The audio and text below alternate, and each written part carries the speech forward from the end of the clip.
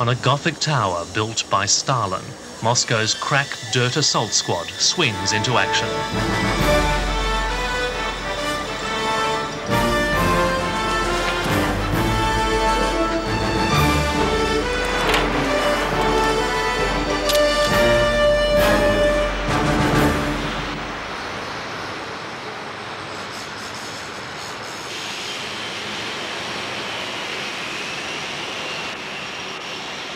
Andrei Isupkov, a champion Soviet climber turned cleaner, has worked 12 hours a day, 7 days a week to sand back decades of stagnation.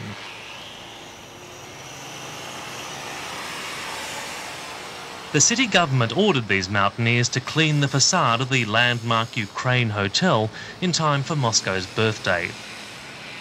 Andrei normally survives on $300 a month. For the past 3 months, he's made 10 times that. Ну, вообще, да, к празднику, по идее, мы должны успеть. Вот эту вот стену лицевую. Ну, я думаю, что мы успеем ее сделать. В принципе, давления особого нет. Вы сами знаете, мы же за это деньги получаем. Сами заинтересованы в этом, чтобы успеть вовремя. Поэтому... Across Moscow, public buildings have been repainted, restored and rebuilt for the city's anniversary. The Russians have one word for it, remont. And this has been the biggest peacetime remont in Moscow's 850-year history. It's turning the city into the one place where Russians feel confident of getting ahead. Ну, я, правда, не коренной москвич сам себе. Я здесь живу уже 4 года только. 4 года. У меня жена москвичка. Ну, я не знаю. Мне город нравится, мне лично. В принципе, для меня чисто это в основном заработанные деньги. Definitely it's not depressed place. It is very exciting place.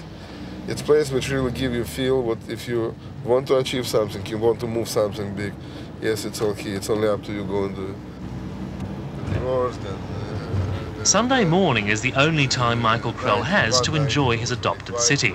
The rest of the week he's too busy making money. Michael is part of Russia's new business class. 20 years ago he left Moscow as a Jewish émigré to start a new life in Australia. But since communism's demise, he's spent more time here than in Sydney, organising joint ventures for foreign companies in a city he now sees as the world's greatest boomtown. It's the biggest market in the world. It's the biggest storage of mineral resources. It's perhaps one of the most cultured and educated workforce, if I can say it, but it's a workforce. It's only a matter of put all components together. In Moscow, this involves accepting that things are done a little differently. The city bristles with more guns than at any time since the Russian Revolution. And no one does business here without protection. But what distinguishes Moscow from the rest of Russia is that there are countless opportunities, even in the need for guns.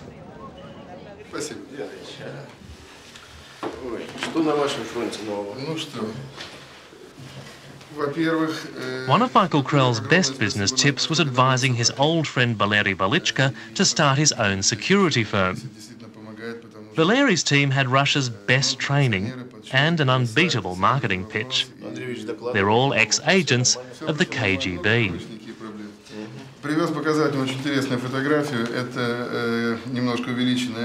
Valeri once headed security for Mikhail Gorbachev. And as Michael himself found when he recommended them to some clients, the ex-KGB look after their customers. I'm representing a few major companies in Russia. We never have any problem of any nature. Neither cars were stolen, neither anyone break in the office, neither one was attacked personally, neither one was approached for some kind of ransom. We dealing with the hard commodities, oil, diamonds. All what we have, a sticker on the car and the logo of the KGB Veterans Association on our office stating what this office or this business protected by such association. That's good enough to us. So KGB is still the best name to scare people? Scaring the people who have to be scared. Поступил сигнал тревоги штабного объекта. Срочно на выезд.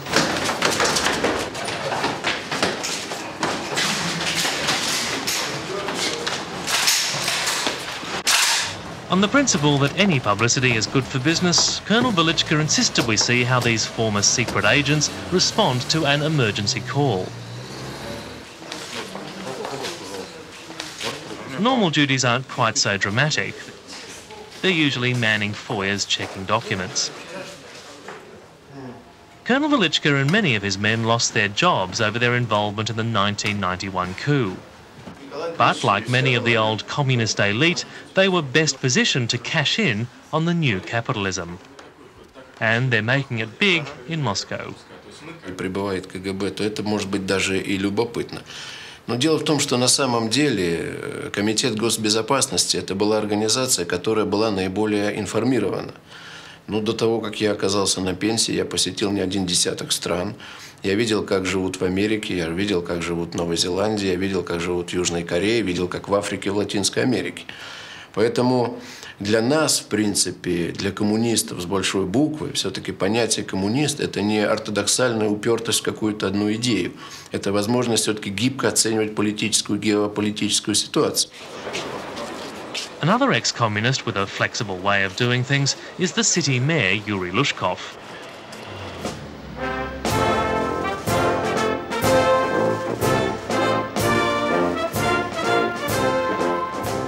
Today he's inspecting his proudest work, a new 180-kilometre ring road around Moscow. Almost every road beyond this is a pothole death trap. But for the people inside the ring, Luzhkov is the man turning Moscow into a near-normal city.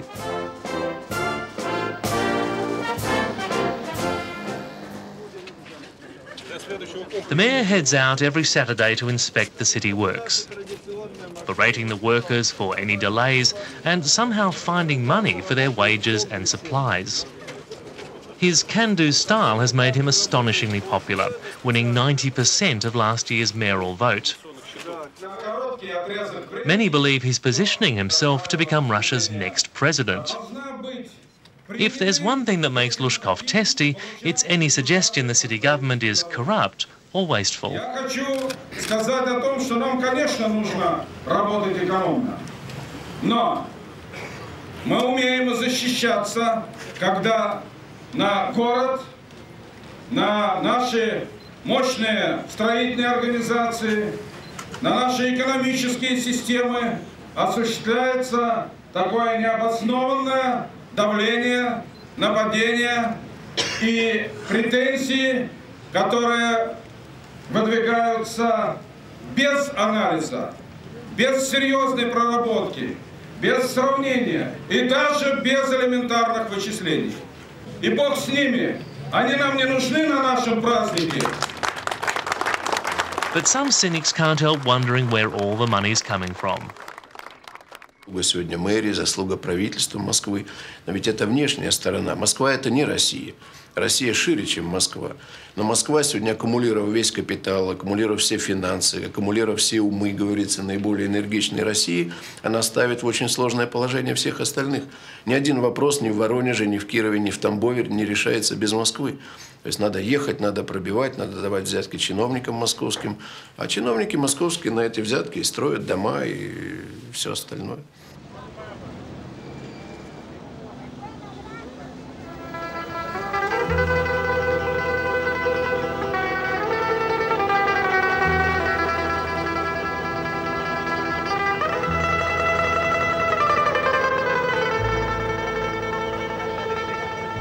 No one's been building houses for Moscow's homeless. The city's main contribution to reducing their numbers was rounding up several people and expelling them before the birthday. For perhaps a third of the city that lives in dire poverty, Moscow is a desperate place. Many live solely on the meagre handouts of foreign charities.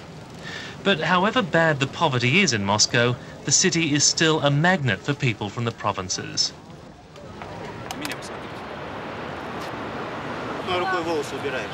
For 19-year-old Natalia, this is the city of dreams. She's left her home in dirt-poor Siberia to try to make it as a model in the big city. Competition will be tough, but her head start was winning second prize in a national modelling contest organised by a Moscow magazine. The organiser, Olga Khramalova, is the sort of role model who barely existed 10 years before. She left her small town to escape the stifling lack of opportunity. Now she runs the magazine's advertising. Olga's become a member of a group that's almost non-existent elsewhere in Russia, a middle class. Ну, я могу нас отнести к классу такому среднему достаточно, потому что действительно богатыми мы вряд ли когда-то будем, потому что сложно. Ну что, собака? Устала. Olga and her husband Alexei have few trappings of Western wealth. They still live in an old Soviet street. But they are slowly moving ahead. They're paying off a foreign car, the only one in the street. And they're earning enough money to help out their parents and save for somewhere better. For now, they live in a tiny 3-room apartment, and they're reinventing themselves to survive. Olga once worked in a military plant, while Alexei was a painter. Jobs that depended on state subsidies. Alexei has now put away his brushes to become art director for a budding designer studio. In communism, it was much more simple. I graduated in an institute, and I knew what I should do, the salary I will gain, and I know all my steps till I retired. It was boring. Whatever difficulties they have, they would never go back to the way things were. Большие, потому что, ну, скажем так, я все время стремилась к независимости с чьей-либо стороны, там, родителей, там, мужа, ну, в общем, родственников, то есть все. Вот. А сейчас я уехала из своего родного города. Я живу в Москве, я вышла замуж, у меня хороший муж, которого я очень сильно люблю. Вот. Ну, извини, но так вот случилось. Не ищите красоты, греби в Париже. Ваши девушки мечты здесь зарежали.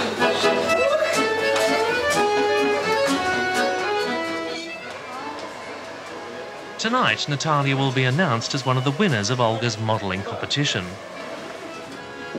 She doesn't dare even utter what she hopes will come of it. Есть мечты. Вы знаете, о мечтах нельзя говорить, это еще не сбудется, поэтому лучше молчу. The venue is just one of 300 nightclubs that have sprung up in Moscow since the end of communism. The clientele are the envied minority who've grown rich under the new rules. Мисс очарования Наталью Жанхонтову, город Томск. Встречайте!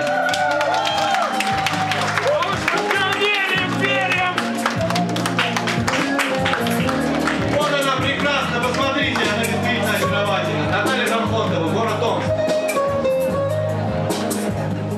There are times when it's hard to believe that this is the same city that once ruled communism.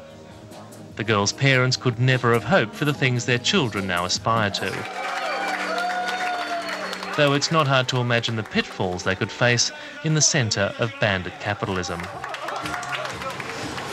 Здесь выживают сильнейшие. Вот. Если кто-то почувствует в себе силы, он может остаться просто-напросто здесь и, скажем так, бороться за свое существование. И Москва любит сильных.